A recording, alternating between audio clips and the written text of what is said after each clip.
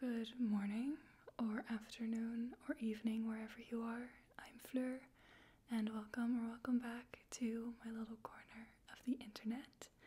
I'm really glad that you're here, and I hope that you're well. Today is the long-awaited, slightly delayed girl talk, talking about sexuality and intimacy. I asked you on my Instagram stories and on my community tab to send me questions. From now on, I'll probably only be posting them on my Instagram stories, so if I have a video like this coming up, be sure to follow me on Instagram so you can send me a question about the subject. And a lot of you came through, and thank you for sending them to me. And I'm going to try to answer them at the best of my ability. Keep in mind that I am not a licensed therapist or professional. I am just sitting here as your friend, telling you what I would tell a friend. In general, these questions, every question, I have this issue in every video, but there's so much context that is missing for me with your questions. And so take what I say with a pinch of salt, and take what resonates and leave what doesn't. If you are struggling with your mental health, or you have suffered through trauma in which this video can be triggering, please don't watch it and reach out to your local physician. One other disclaimer, and then we'll get started.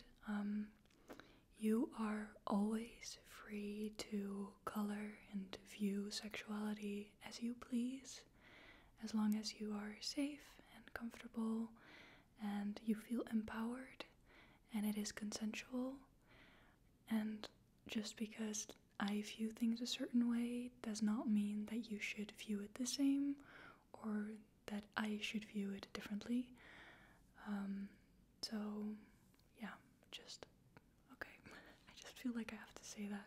This is a safe space, so any weird or negative sexualizing comments will be deleted immediately. I'm having a zero tolerance policy, and yeah, I just want you to feel safe and comfortable here. So if you want to share something in the comments anonymously, I would recommend please feel free to do so. Today I am not specifically going to talk a lot about the subject of sex or sexuality or intimacy. I'm going to focus on your questions, and then we'll just see if after this video you have more stuff that you would like me to talk about or touch on. We can do that. First and foremost, what is important in sexuality and intimacy is consent and boundaries. And for me, I'm choosing to do soft spoken in today's video, and that's an intimacy boundary that I have for today, because I am going to talk about sexuality and sex a little bit, and for me, whispering is more intimate. It is intimate in a non-sexual way to me, but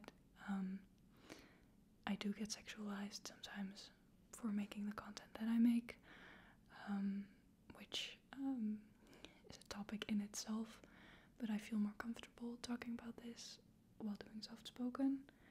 It's also not an ASMR video I recommend for sleeping. It's just for cozy vibes, I guess.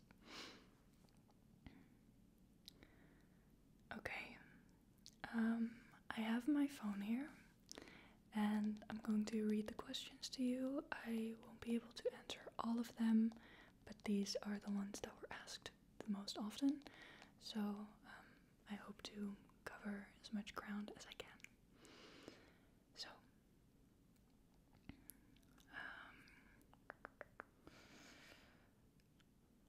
let's get into the first questions. This is kind of about virginity and first times. I'm 20 years old. Is it bad that I haven't had sex yet? Could it make guys uncomfortable? It's absolutely not bad at all, and if it were to make a guy uncomfortable, it would be their problem. I think that you are always allowed to go at your own pace, where you feel comfortable. And if you are with someone and you are ready to take that step, that person is going to want to be with you and already respect you. And so I don't think it will be an issue at all for this person. I think that most likely they'll want you to feel comfortable and for you to have fun together. So I would definitely say that it's not bad at all. At all. I have a lot of friends who lost their virginity in their 20s. If you are later than that, it's fine. It's really okay. As long as you are okay with it, and if you're waiting for the right person or something, it's fine. It's completely fine. Okay? Okay. Next, should I feel disappointed about my first time because it was with my ex and we had a distant relationship? / it happened when we saw each other for the first time. I feel bad about that. I could, in no world or situation, decide for you how to feel or how not to feel about a situation, because that belongs to you. And I can only imagine when you are in love and doing long distance and you are just longing to see each other and then you finally do. I can understand that something like that just happens. And finally seeing each other will bring up a lot of emotions and desires, I assume. So if you felt good in the moment, you had fun and you felt safe in that moment, I don't think you have to be worried about it at all. But if you feel bad about it happening the first time you saw them, if you had wanted to wait a little bit, then I don't know, maybe next time you see them you can take it slower, or with your next person you can take things slower and talk about it. It's a learning experience. So, yeah, just like I said in the last question, like you can do it at your own pace, and as long as you felt safe in the moment and comfortable and you had a good time, I wouldn't worry about it too much. The next few questions are kind of about reconnecting with your own sexuality. And the first question is, how do I deal with disconnection from sexuality after experiencing trauma?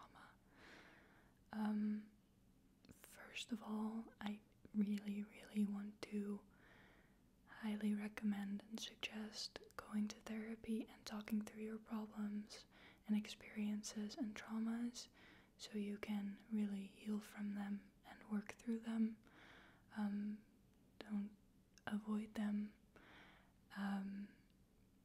But if you want to reconnect with your own body after trauma specifically, I mean, reconnecting with your sexuality can be hard in various situations, after a breakup, or when you're struggling with mental health issues, or in general, stress, insecurity, grief. Those are all situations in your life that can impact your libido, the way you view yourself and your sexuality and sensuality.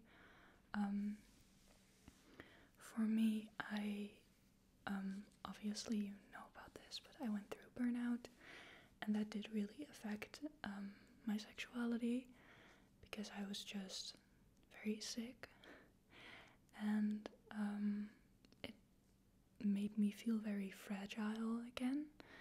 And for me, what really helps to reconnect is to spend time with myself. You can spend time with yourself naked to kind of like get to know yourself again, I guess, and look in the mirror, look at yourself, check yourself out.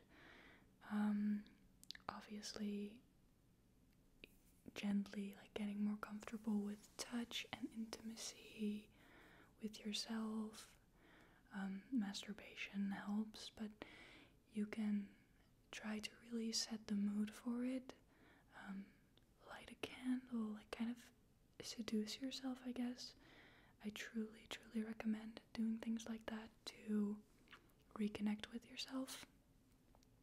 And even if you're hearing this and you feel a little bit of like shame or uncomfortable, like I'm not gonna light a candle for myself or like put on lingerie for myself, I think the more you feel uncomfortable with me telling you that, the more I would recommend doing it, because it will break you out of that shame, because there is no one watching. This is between you and your body, or you and God, if you will, and there's so much love to discover on your own, and I really recommend doing that. Also, just taking it slow.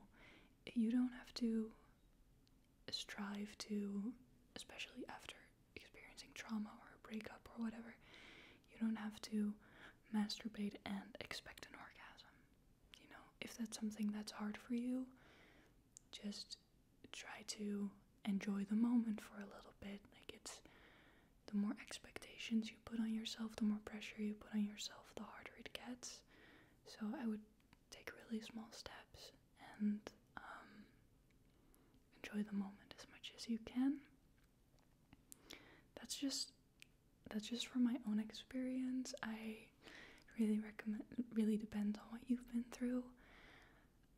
And if you have a partner, that would obviously be very different, because you have to communicate that with them. But I think the same goes for that. Just start with, you know, only outer touches, or just someone tickling your back again, and like the non-sexual intimacy that can turn into sexual intimacy. Try to maybe play around in that area a little bit. That's what I would say to you, my friend.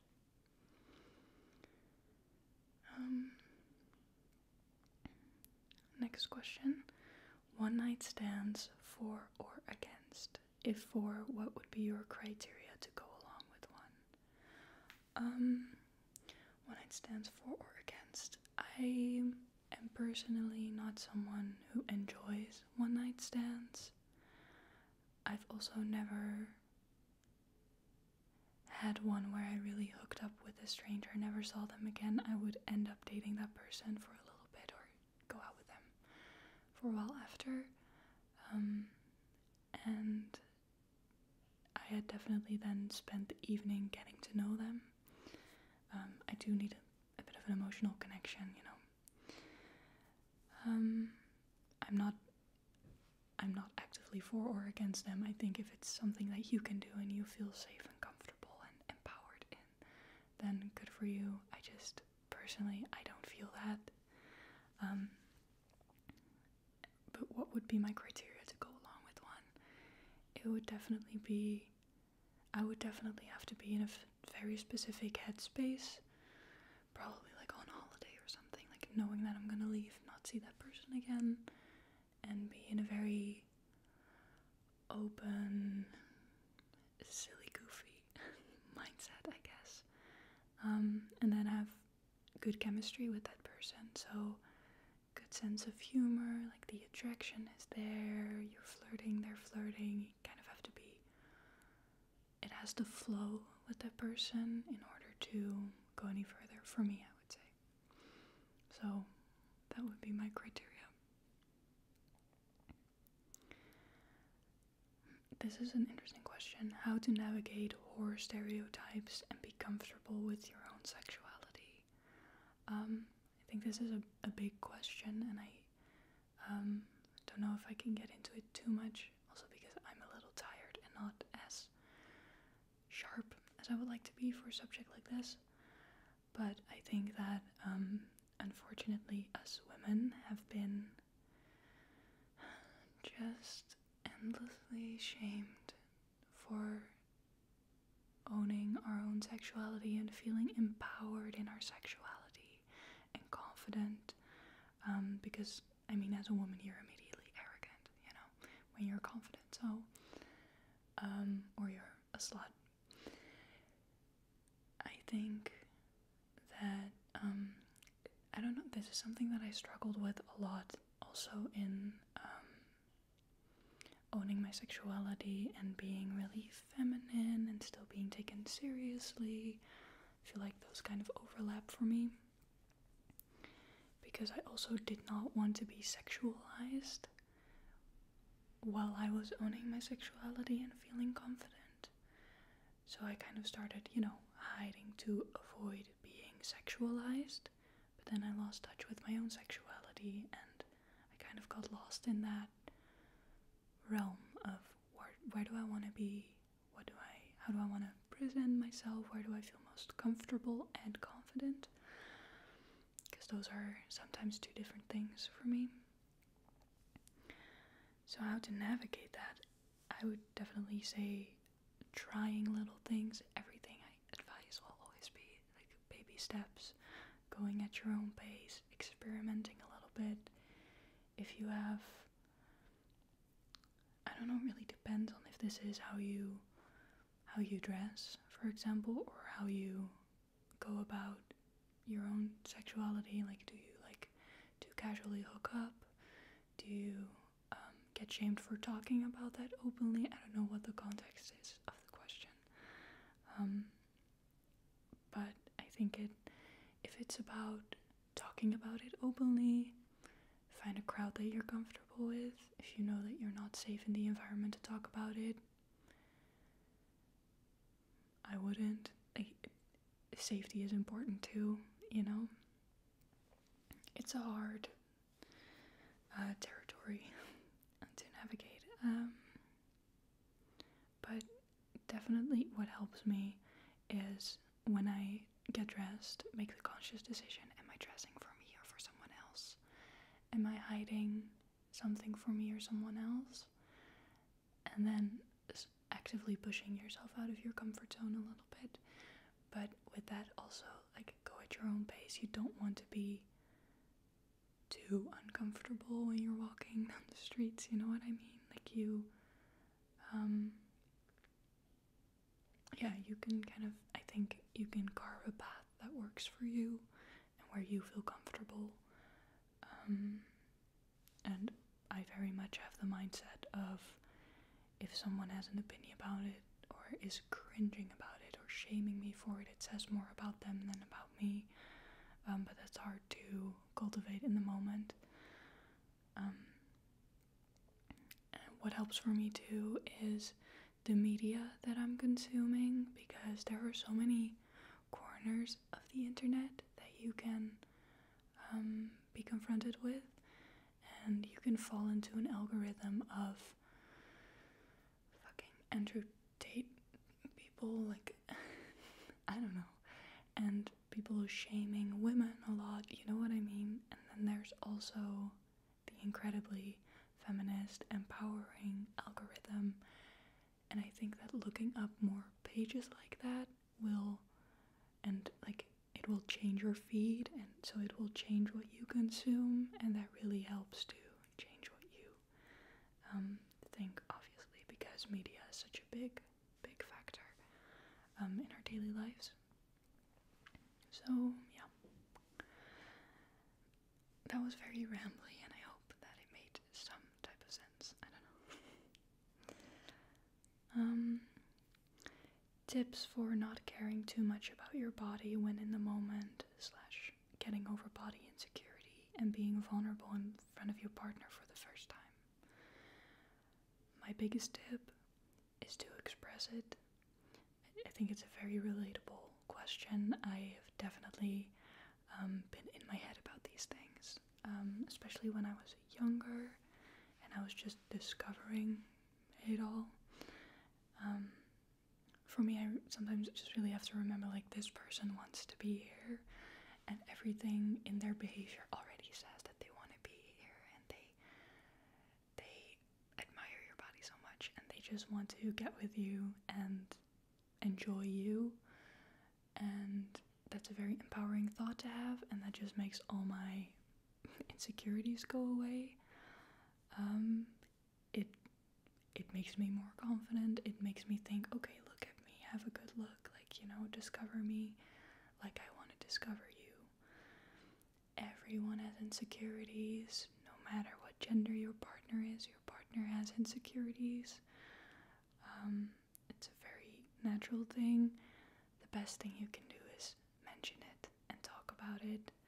Also, maybe you like to then be complimented a little bit more. You want a little bit more reassurance from them that they find you hot and sexy, and you can say those things and work through it with them. I think the biggest thing to avoid is to get too in your head and be on your own with it, because you're with someone, and I would try to stay connected with that person, and so talking about it for me is very relieving, and it always helps.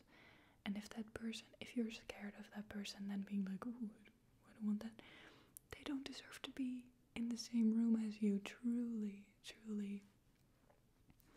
So, I think making peace with the fact that you're gonna be nervous the first time, either way, with a new partner, it's always like you're getting to know each other, you don't really know yet what's going on. It's always like, there's always like this little nervousness, right? But it's also exciting and new, and I think making peace with the fact that you'll be nervous and talking about it with them, mentioning it to them. I often say, like, even when I go on dates, I'll often say right away, like, oh, I'm nervous. And that immediately takes the nerves away a little bit. Especially if that other person's like, oh, I'm nervous too. You're like, okay, good. So you can tell them, like, I feel a little bit self-conscious. I don't really know what to do with my body. You make me nervous. You can also ask to dim the lights a little bit or go under the covers if that's just what you're more comfortable with in the moment. You know, it's once again that go at your own pace, baby steps. I think it's important because you want to, work through things and grow through things, but you also don't want your lovemaking session to be exposure therapy. You know what I mean? Like, you want to have fun, get out of your comfort zone a little bit, but you don't have to do like all these things to, like, you know what I mean? I don't really have the words, but I hope that you know what I mean. Like, you still have to feel good about it. Next up, feeling guilty to ask the guy to wait maybe 6 months into the relationship before having sex. This is about consent and boundaries. I get the feeling of feeling guilty, but I think what's most important is that you feel good. If you set a boundary like this, that's fine and valid and good for you. And I think that your partner, if they like you, if they love you, they won't mind. It also builds a lot of tension and makes the heart grow fonder, I think there's a very positive twist in that. And I think that if they're the right partner for you and it's a safe relationship so far, they won't mind too much. Like, of course, they're going to be sad because they want to hook up with you, but they're not going to.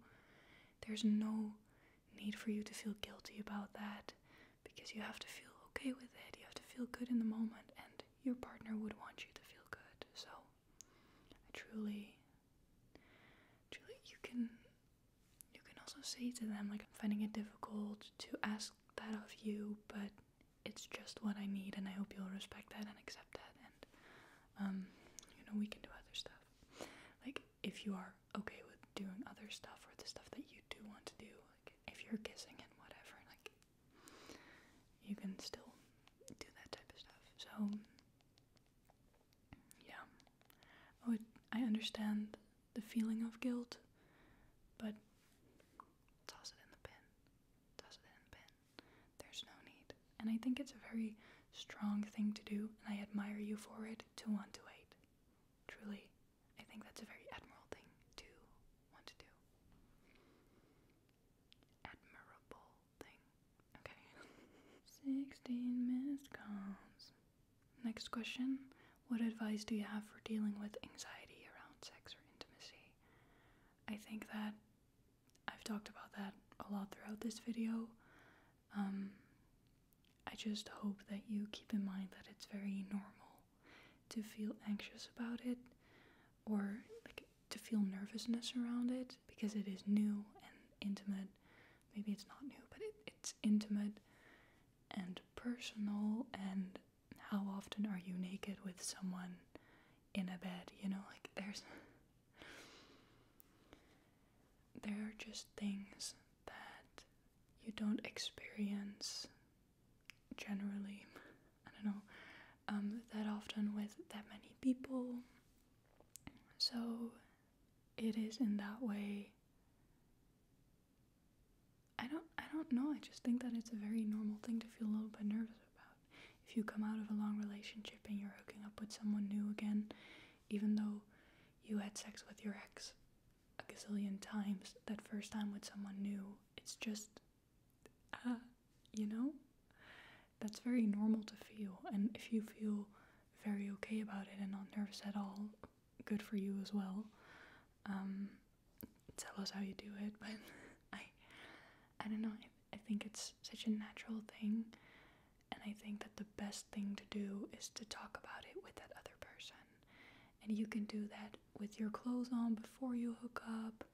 You can do that in bed after you've been kissing and you like, there's the vibe of we're gonna continue to do this and take it further. You can do it in the morning after they stayed over and you didn't hook up, or maybe you hooked up and then realized you feel a lot of anxiety and it held you back. You can talk about it then. Like, there's no perfect time to bring it up. There's no time you should or shouldn't bring it up. Whatever you feel okay with. I do recommend doing it sooner. Like, I really recommend doing it before you make out, if there's already the vibe of like the person is gonna stay over, or you know what I mean, like, or maybe when there's a date where sex is on the table before you make a move, or that person makes a move, I would be like, I need to talk about something. There are some things I would like you to know before we do this. Can I share something with you before we do this? That's usually what I do. I don't know, and I think that the conversation can go anywhere, and it's, in my experience, really nice, because you can go from, I feel really anxious about this, to, I like it when you do this or this to me, and I like doing this or this, and I don't like doing that, and that way you get to know each other's tastes a little bit, and you can use that during playtime, you know? And I think it'll only help you guys bond, so that's the advice that I would give. But I hope that was enough to cover the question. Next, have you had friendships where it's difficult to distinguish between romantic and aromantic, emotional and physical intimacy? I don't know if you mean it like this, but I've definitely had friendships where it was a little bit harder to discern, like, is there a vibe?